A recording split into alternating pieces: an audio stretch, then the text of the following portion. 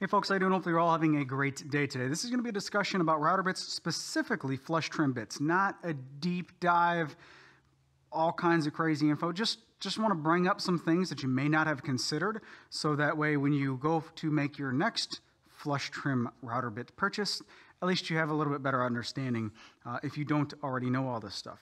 So I've got 5 things on my list to talk about. I've got 6 bits right here in front of me. You kind of can't see them the best, so I'll show a different image with a nice, clean, crisp white background. Ooh, real nice. You can see everything, right?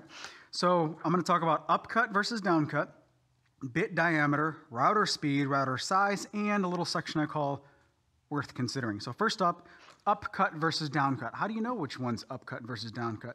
When I first got into woodworking, I didn't care about the specifics, and I'd keep the bits in their packages so I could determine what it was, and it was always confusing because it's opposite in a router table than it is in a handheld router as far as the cut direction. Well, which one's more appropriate? Well, you always determine upcut versus downcut, holding the bit in the same orientation that it would be seen in a handheld router, okay? So in this orientation, shank up, working end down, business end down. Spin it around, and in this case, I can spin this and determine that the cutting edge will force the waste down. That means this is a down cut router bit. This one over here, you can't see it from this distance, but it's the opposite. It's going to push the fibers up. However, when you put these in a router table, it completely flips everything around. It's completely opposite. So in a router table, this orientation, it's going to push the fibers up, but it's still a down cut bit. So you always have to take that into consideration. You always have to figure out what it is in the handheld router orientation. Same thing with cut direction on a handheld router versus a router table. If I'm approaching a workpiece with a handheld router to do some type of edge treatment, I work from left to right. That's the way you always do it. Otherwise, it's a climb cut. And it's the opposite at a router table. You always approach the router table from the right and work your way to the left. So everything flips when you flip the orientation of the router. Router table. Everything flips. So, do you want an upcut or a downcut bit? All of these notes, all this info is in collaboration with my friends over at Bits and Bits, and they brought up a couple points that I had not considered, and one is a super gnarly wood grain. So, upcut for the router table. Using the down cut on the router table with a gnarlier wood grain can push the workpiece up off the table if you're not expecting that. And I have experienced that before, but I never really took into consideration the geometry of the bit causing that. So if you have, let's just say, a down cut, which is actually pushing material up in a router table, and you're using the template like this on top of a workpiece, and you running through some super gnarly stuff, it can sometimes grab the bit and want to push it up. Well, if you're flush trimming and you push this up, you are no longer flat anymore. Even if it's just a little bit, you're no longer flat anymore.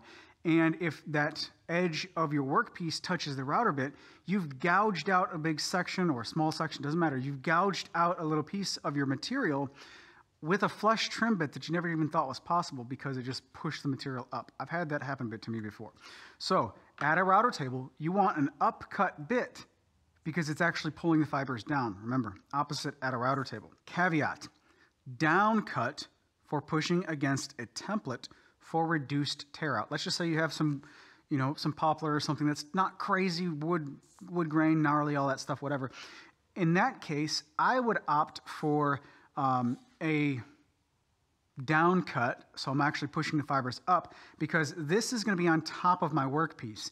And if it's on top of my workpiece, the bearing is referencing off of this template, and I want to push the fibers up so that all of those cuts are being supported by this template. It's kind of like a zero clearance sensor on your table saw. It reduces tear out. Same thing here. You want it to be going in this direction. So that's something to consider as far as what type of wood you use may influence what type of geometry on the bit to purchase. Bit diameter. Avoid an enveloped cut where the bit is surrounded on 3 sides by wood as opposed to rough cutting close to the line and trimming off 1/16 of an inch or so. So let's just say you're using this template to batch out a bunch of parts, right? So what I would do is you put this on your material that you're going to your finished material, and you trace around the template so you know where to use a bandsaw or jigsaw to remove the majority of the waste. Then you secure this to your workpiece and then flush trim all the way around it. If you leave a half an inch of material all the way around your profile and then try and flush trim it with a 1/4 inch diameter bit, that's going to be a lot of unnecessary stress on this little bit. You're going to increase the opportunity for bit breakage because a 1/4 inch bit is way more brittle than the same material in a 1/2 inch shank, right? So the smaller the bit, obviously the more brittle it is, the more opportunity you have to actually break it, especially on an aggressive cut like an enveloped cut. I try, if at all possible, to never, ever, ever do an enveloped cut. If you're going to envelope the bit, we recommend a single direction bit as opposed to the compression, which can get a little jumpy when it's buried. The single direction is pulling the chips out quickly and not letting them pack into the cut pocket like a compression would. So I'm not sure if I mentioned it already, but I spoke with my friends at Bits and Bits Company to get some ideas for this video and put together this outline. So this is the information here is a collaboration between me and Bits and Bits. The last part of bit diameter is interior corners may require a smaller diameter bit. So there's different performances with the cutting geometry, but size is still a limiting factor for some things. For example, this particular one right here, this template that I keep referencing, has 1/4 inch radius little interior corners where some slats go. This is for a chair, actually. And that 1/4 inch radius cannot be reached with a 7/8 of an inch diameter bit. It just physically won't meet that. So for this situation, it's obvious that you need a smaller bit. These bits right here are 7/8, half, half, half, 1/4 and 1/4 as far as diameter goes. So you kind of have situations where you do need to have a smaller diameter bit to get into those little small spots, but a 1/4 inch diameter bit, if at all possible, for me going forward will never be the default go-to flush trim bit. I'll only use a 1/4 inch bit if I need to get into a certain specific interior corner as far as the space available is concerned. Future Jay jumping in. As I'm recording the B-roll footage for this video, I realized that I failed to take into consideration the cutting length. So how much material do you need to flush trim? Well, these 3 spirals are all 3 1/2 inch shank spirals, and you can see the effective cutting length is different on all of these. This is a down cut spiral, up cut spiral, and then a compression.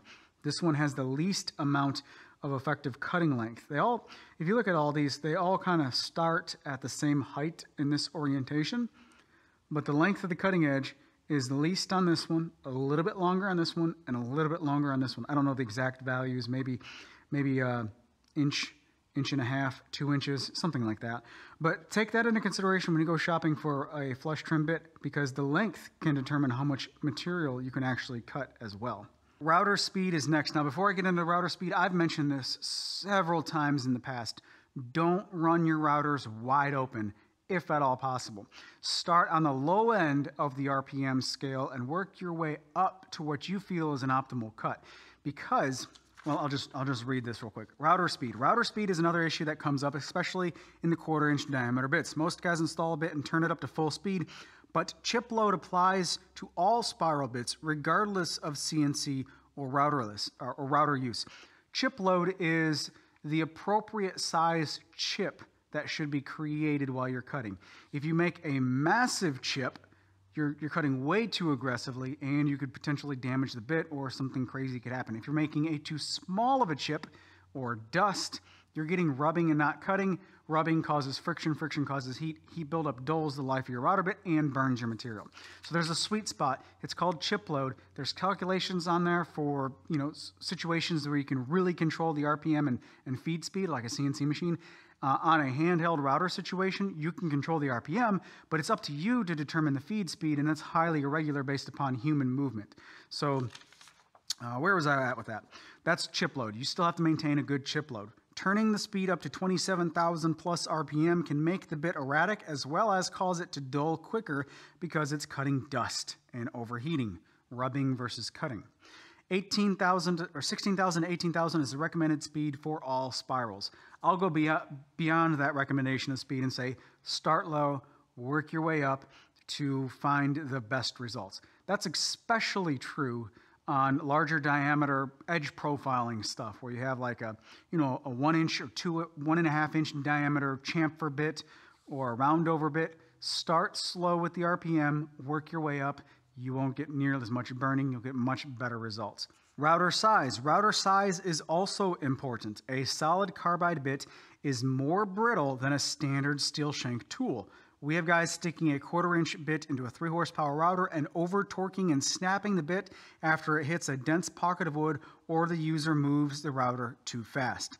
The thinner 1/4 inch bits work really well on these smaller trim routers, but a larger router will do much better with a 1/2 inch diameter bit. I have Porter cable 3.5 horsepower, I forget the exact size, but the big Porter cable motors that are kind of known to be in router tables. I have 2 router tables here in the shop. Both of them have that larger diameter, larger powered motor. And in those, I always keep either a 1/2 inch or this 7/8 of an inch for flush trimming. I almost never put a 1/4 inch shank into a router table because the motors, they can handle much more. And I know from past experience that even just stepping up to a 1/2 inch shank, the stability of the bit, it's much stronger. Stability is not the right word. The deflection, much less deflection. So as you're cutting, the bit is going to deflect a little bit one way or the other with the stresses applied laterally against the bit as you're actually using it. A 1/4 inch or a 1/2 inch diameter will not flex nearly as much, even if I don't even know if it's noticeable, than a 1/4 inch bit, which can be noticeable at times. 2 things worth considering. First, compression isn't necessarily the ultimate bit for trimming. It may produce the most crisp edges, but most of the time, you're going to round over or chamfer the edges anyways, so little fuzz doesn't really matter in the long run. So if I was in the market for a new flush trim router bit, I probably wouldn't pick a compression bit until I analyzed how I would use it and just looked at the geometry, looked at the exact situation, and made a determination that yes, having the spirals in both directions would be beneficial. If you can't find one of those situations, you probably shouldn't spend the extra money for a compression spiral flush trim bit. Compression spirals by themselves, without a bearing, without the flush trim aspect, are phenomenal for situations like CNC use, where you want to have a crisp top surface and a really crisp bottom surface as you cut your way all the way through the work surface. On a flush trim situation, probably not the most useful feature. The second thing worth considering is the 7/8 of an inch bit that I have has an integrated depth stop is what I'm calling it. I'm not exactly sure if it's called a depth stop, but that's what I'm calling it. You can't take a massive bite. The bit just won't allow it. So I'll put a closer image of this specific bit on the screen. This is a 7/8 of an inch diameter white side router bit that Bits and Bits does an Astra coating on. I absolutely love this bit. It has a bearing on top and bottom, and both bearings are removable, and there are certain situations where you want to remove one bearing or the other. So this bit has bailed me out a couple times. This is a big compression bit, but if you look behind the serration, the cutting edges, if you look behind the cutting edges, you'll see a few little relief cuts, and those relief cuts aren't that deep. So if you try your best to just plow through this bit, just really be aggressive with your cut, you can't be crazy aggressive because those little relief cuts behind the bit, they physically won't, behind the cutting edges, they physically won't allow you to take a super aggressive cut. And I think that's one of the most overlooked features of this exact bit that I don't hear anybody talking about. The geometry of this bit prevents you from getting too crazy and too out of hand. That's just my own personal experience speaking on that one. I really love this particular bit. Anyway, I do also have some straight bits that have bearings on them as well, and the only reason I bought these over the years is for a very specific purpose where I needed the bearing to be towards the center of the actual router bit, and it's just for mortising flat bottom stuff is the only way I'd use these. So not incredibly all around super duper useful. As a matter of fact, I always try to get a spiral or try to use a spiral rather than a straight bit. I'm getting so tongue-tied with this video. So anyway, I think that's everything as far as hitting the main topics. Just briefly, hopefully opened your eyes, give you a little bit of explanation to the different geometry as far as flush trim spirals. I have several spirals and Bits sent me a couple to make this video, for helping make this video. So I'm going to put together a couple of these that I don't think I would utilize to the best of my workflow, I guess, and I'm going to give them away. So if you go to my website and leave a comment on my website, I'll tally up the number of comments. They are in numerical order of when they came in, and I'll use a random generator to determine what comment gets it, and I'll ship them to you. So thanks to Bits for supporting this channel over the past couple years. Very, very much appreciated. They make really high quality stuff, offer their bits at competitive price or with competitive pricing. So if you're interested in a new router bit, go to bitsbits.com. Use my code JBates at checkout to save 10%. That's not an affiliate link. That is just simply the greatest coupon I could pass on to all of you. I make absolutely nothing on the volume of their sales. I'm not a salesman for them. So yeah, I think I covered all the bases here. You guys take care. Have a great day, and I'll catch you in the next video.